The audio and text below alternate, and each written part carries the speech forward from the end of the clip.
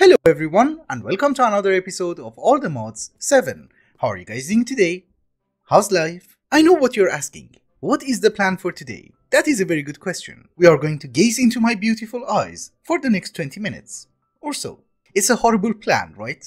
I know. So I did spend a decent amount of time mining and well, I ran into an issue. In this mod pack we have the artifacts mod, meaning that it will give you random OP items that you can wear in your bubble slot. Last episode I did manage to get the digging claws, which is going to give us haste, I did manage to get the pistons, which will give us knockback, and I did manage to find the shoes, which will increase our speed. It's not as great as the sash from Botania because yes, it does give you step assist as long as you're running. If you're not running, you're stuck. Oh, I have garbage. And that brings up another question. Lash, what is the problem? You were nagging about your speed last episode and you got the shoes, so you have speed. Where's the problem? I want all of it, not just one. I don't want to just get lucky, I want to have access to everything. And if you're not very familiar with the artifacts mod, yes, you are going to find the artifacts in dungeon loot and also something called a mimic. This is a mimic. It's basically a chest which is trying to eat your face. Ooh, amethyst. I missed it. So here's what I did. I did bring some mob swaps, and I did take a sample from a mimic. So I'm not really sure. We have the mob grinding utilities, we do have apotheosis, so maybe I can make a spawner out of it. But let me do some more mining. That was a block of raw iron. Aha, okay, let me do some more mining, and I'll meet you back at the base. So I fell into a hole, and there's another mimic. Hello. Invisibility. And not the best. You might not be able to see my beautiful eyes. Jerk. You know, it's very stupid that the Lord of Darkness should look for a chicken every single time. Happy birthday, Taco! But the spawn egg is not an egg. That's funny. We have the spawn egg, we also need a spawner. This is a roguelike dungeon which I have already explored, and maybe I have left the spawner intact. Well, I haven't gone that way. And nothing. But it is the first floor. It's kind of garbage. I have found a spawner. Perfect. I did bring a silk touch pick. Let us see if we can pick it up. Come with me. Oh, I got it. Nice. Go to hell. So this is just the hole under our base, and I was thinking maybe we try it over here. Well, we can contain it at least. So here is the spawner. You're going to get a comparator so that we can turn you on and off. And I really hate the piston on my hand. Oh yeah, we can turn it off. Good. Aldemodium is going to ignore spawn conditions. That is good. And this should speed it up a bit. Oh, I forgot the egg. And it does work. Do you? Spawn something. Please. I'm happy, I guess. I got the claws again. And I got the flippers, which is something that I already have. Is there a way to increase the entities? Yes. Gas tier. Don't you worry, we don't have to go to the nether at all, we can just craft it. 6, 9? Yeah, but let us not be greedy. Let's add like, I don't know, 2 of them? Maybe? Ooh, flame pendants. This is getting interesting. So let me grind for a bit, and I'll be right back. I'm not gonna lie to you, that went far better than I hoped. I think we got everything. So we have 3 copper chests full of artifacts.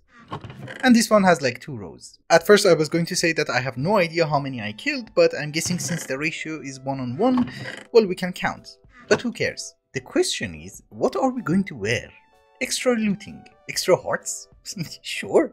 Increases the wearer's flatulence. I'm gonna fart? Oh yeah, okay, I'm not gonna wear that, but that was funny. Has a chance to strike attackers by lightning. Ooh, +4 attack damage. Sure, increases the experience dropped. Okay, an extra level of fortune. Oh, but we kind of have to pick and choose, cause I only have 1 necklace. I look stupid. We should definitely turn some of them off. Just before I forget, because I'm sure somebody is going to correct me, it was not the gas tiers that I used in order to increase the number of spawns with the spawner, it was actually fermented spider eyes. I kind of noticed it halfway through, so I could not include it in the video. Sorry. Anyways, having speed, extra damage, extra loot, extra fortune is nice, but still we need resources. So let us get back to automation, and I think we should start with create. I think the first thing that we have to start automating is the precision mechanism because, well, it does not have that many uses, but one of the best features of create is the mechanical arm, and I want to use it. So why the hell not? Also, the other one is going to be the electric motor, because for some reason having a creative motor is kind of suspicious. And I'm not a very suspicious person. I'm just a person with beautiful eyes. So obviously we first need to have a flat area, and I was thinking we do it over here. So yes, this should be a decent space. I also have a feeling that I have to set all the patterns for create, which I haven't done.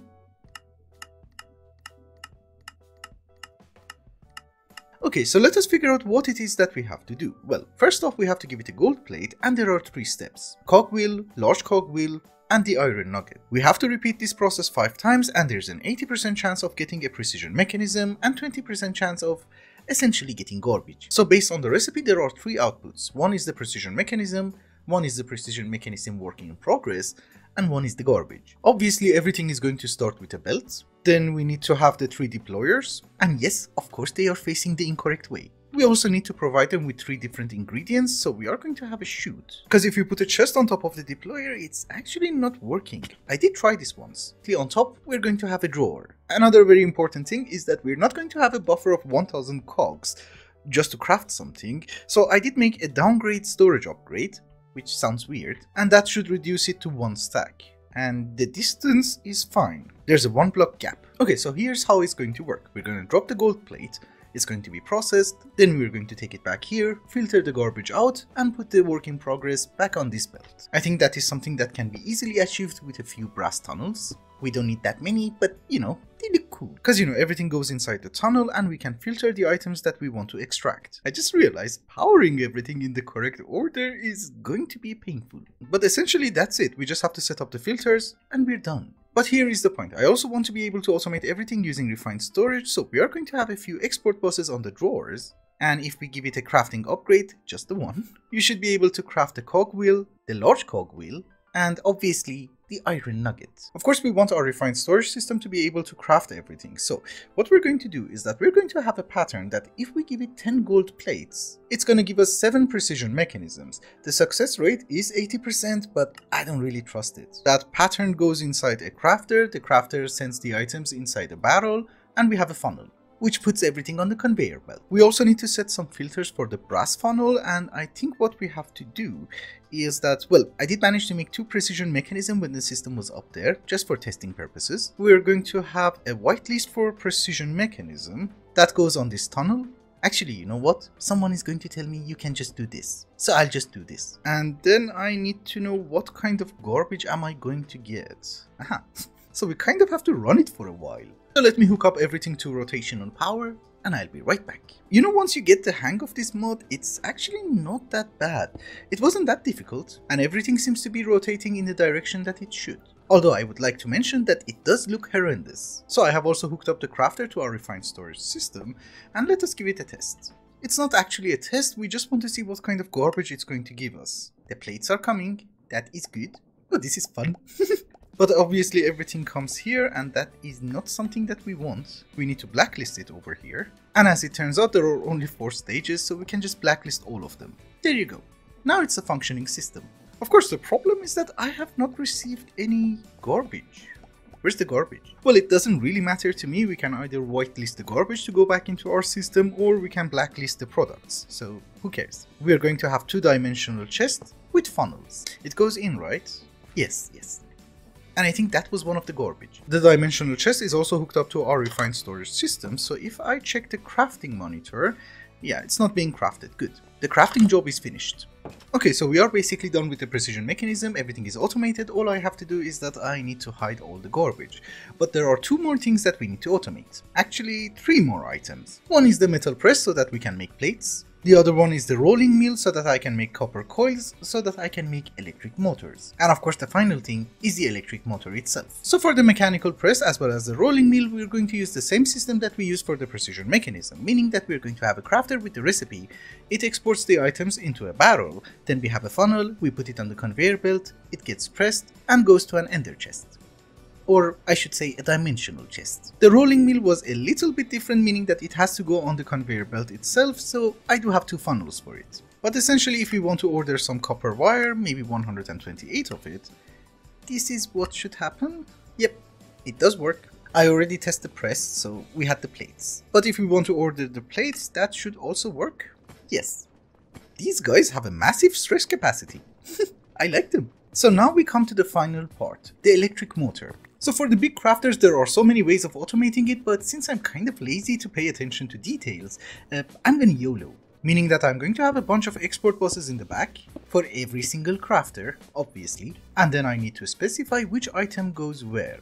So the iron rod goes in the center, and since I already have a recipe for it with a crafting card, the capacitor goes in the bottom with a crafting card. There are 3 copper coils, 6 brass sheets. Yeah, I do understand nothing is going in, it's because it's not hooked up yet. Now it is connected. Do we get everything? Yes. Perfection. Unfortunately, I'm also out of electric motors, so we have to craft this one manually.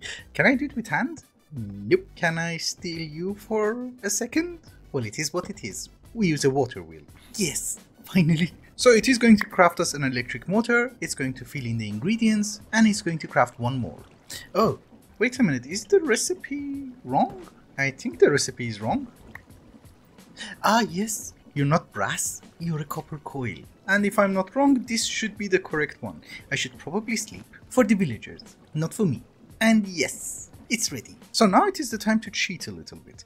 We are going to use that electric motor with a tesseract, but instead of powering this guy, we're gonna add one more. So now that we have added an additional crafter which is not part of the recipe itself is not going to work unless we give it a redstone signal. Do I have a button? So if I do this, it should craft it.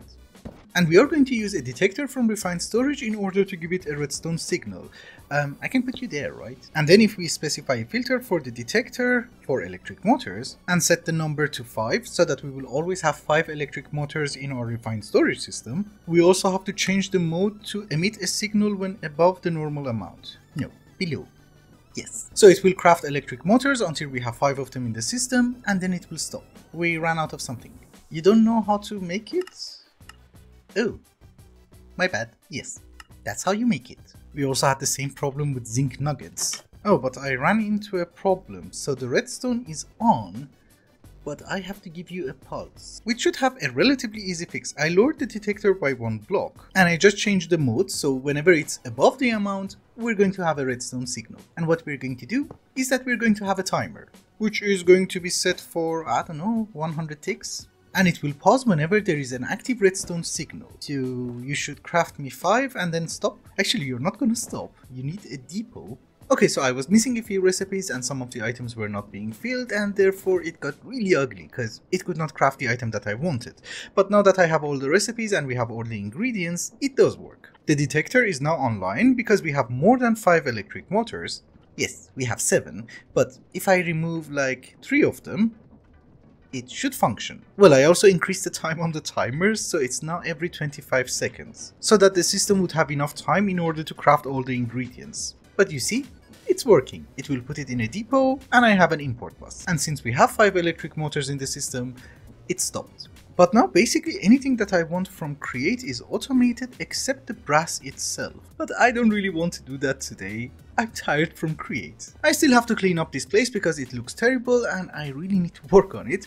But then I remembered, yeah, we do have a colony down there and we should not neglect it. I have stopped working on the town hall. I did not give the builder the ingredients to make the town hall because once we finish it, there are going to be bandits. And I also noticed that there are Amazons, so that could be a pain. Well, essentially what I'm trying to say is that traveling between my base and the colony is not super easy because of the mountain. And we want a fast method of transportation, which is not using teleportation because I can just put a waystone and call it a day. I noticed this waterfall and, well, this could be fun.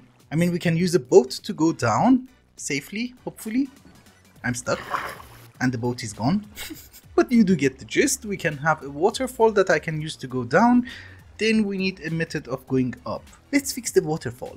Well, it does look a bit unnatural, but trust me, it's actually fun. Maybe I should make it more steep and a bit more natural. And I don't know what's causing that, but we also have to fix that. Okay, so it has been a very long time and you can literally see that from my ring. This attuned diamond ring was almost empty and now it's almost full. And what have I been doing except making a stupid path? Well, I made a waterfall and a river. Well, the river, not the waterfall. It's incomplete. That is where our waterfall is going to go eventually, and I did dig this by hand, and then I used TNT to make it more natural. Natural is not the word, random. And then I thought a boat is actually a very stupid idea because we're basically just falling down and then riding the boat to the village. So instead I decided to go with weighted ejectors from Create. We stand on this one, we land on the hay bale, we take 1 heart of damage, and if we go on this one, we land in the water. And there's soul sand, and we're at the village. Perfect. It's actually much faster if I shut up and don't talk. So let's do it one more time without any comments. Ah, it's nice. I thought I'm going to use the same system in order to get back up, but the problem is that the mountain itself is very steep, so you cannot use the launcher. And since I'm out of ideas, we're going to use Ascension from Mahotsukai. I would like to mention that this is a temporary solution, and if you have a better solution, let me know. We will do that next episode. I also got a lot more comments and requests in the previous video. The problem is that the waterfall took so much time that I can't address it in this one, so we will do it all together in the next one. I'm looking for coordinates. 285. Oh, that's gonna be a long journey. So there is a very small spell from Mahotsukai which is called Ascension, and it's going to teleport you to the highest Y level in the world, provided that there is a solid block under it. We are extremely poor, but I'm going to mark it with a netherite block. Although if we are ascending, it should be 1 block higher. So we need to stab ourselves, draw Mahu, and it's 1 gold and 2 ender pearls. So if I stand on it, I'm up here. It's kind of fun because it will also transport materials. So if I drop cobblestone, all of them should go up. Can we check? Yes. Okay, now that we have means of traveling to the village really fast and get back up to the base, let us finish the town hall. This is fun. Really fun. A bit of a disclaimer, it was not worth the effort because it's not even done. I have to decorate it. Skip the chit chat and get the garbage that you asked. Just wanted to mention that you have everything. I'm guessing she's just stupid. Okay, no, she's not that stupid, she's just incredibly slow. Who the hell are you? Oh, you're from supplementaries. You look angry. I've never seen one before. So it's good that I can go back and forth really fast, but I also want to have a connection for our refined storage system down there. So what we're going to do is that I think we need a transmitter, and then if we go back down there, we need a receiver, which I think I'm going to set it up, I don't know, here. We need to right click you have a coordinates, that is good, and you go back inside the transmitter. 140 blocks. I also have a feeling that I can have a wireless transmitter, maybe, with a few range add-ons, and I should be able to access my grid. Yes, but just in case, we are also going to have a crafting grid. Oh, I have made the same boo-boo again, so I can just remove this layer, and then we're fine. Yay, she has finished it. We finally have a town. We have so many more things to do. I also have to make a university because for some reason, burying people in a grave requires education. I didn't know that. And I have also noticed that we have a claymore in this mod pack. Since there are going to be raiders, will this work? Isn't it supposed to explode when you're approaching it like so? Oh, awesome, I can't remove it. Or like that. Maybe it doesn't kill me, it kills other people? Yep, thank you for the experiment. Unfortunately, I will not have enough time in order to finish the decorations for the waterfall, the base, and also the create part, but there is one more thing that I want to do before finishing up today's episode. I kind of want to use Mahotsukai in order to automate a few stuff, so for that we need to generate some Mahu. It's a basic version of generating some mana, but I think we are going to go with durability exchange. So the way that the durability exchange works is that you have to have some tools inside a barrel or a chest. And of course I need to stab myself, draw Mahu, which is wrong. Maybe I should do that over here. Yep, so it's 1 diamond and 2 emeralds. Essentially, if I put a tool inside, it's going to lose some durability and it's going to generate me Mahu. It's actually not that much, but it's better than the natural regeneration. So I can either do this with something which has a very high durability and is never going to break, or something incredibly cheap and, well, garbage durability. Therefore, I'm actually going to do that with a stone pickaxe because it's incredibly cheap. You see, it's consuming durability and I'm gaining Mahu. And it's basically just stone and sticks, I don't really care.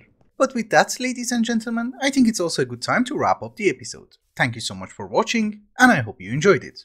Till the next one, bye bye.